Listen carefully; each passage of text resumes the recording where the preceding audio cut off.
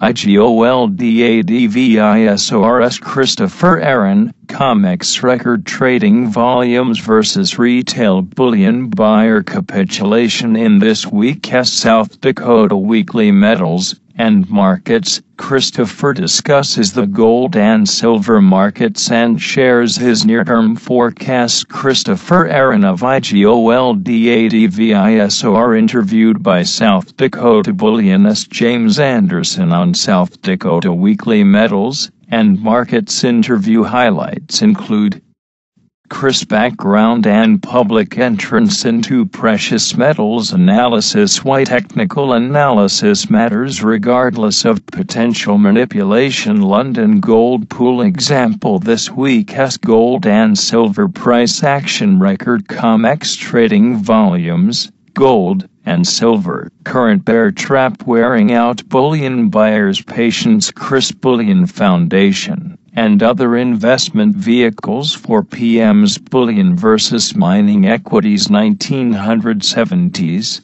1980s. 2011's Chris near-term forecasts for gold and silver. 12-18 months, healthy price action creating a base for the near future, lowering physical bullion demand, gold and silver being a great contrary indicator.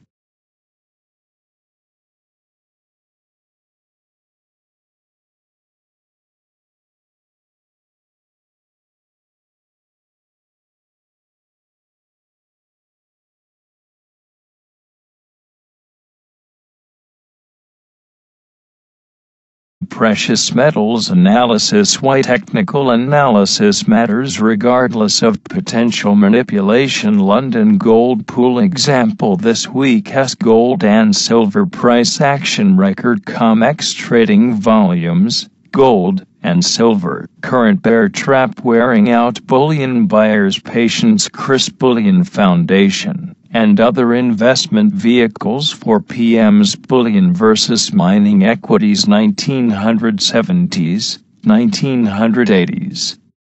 2011's Chris near-term forecasts for gold and silver and shares his near-term forecast. Christopher Aaron of iGoldAdvisor interviewed by South Dakota Bullion's James Anderson on South Dakota Weekly Metals and Markets. Interview highlights include Chris' background and public entrance into 12-18 months, healthy price action creating a base for the near future, lowering physical bullion demand, gold and silver being a great contrary indicator.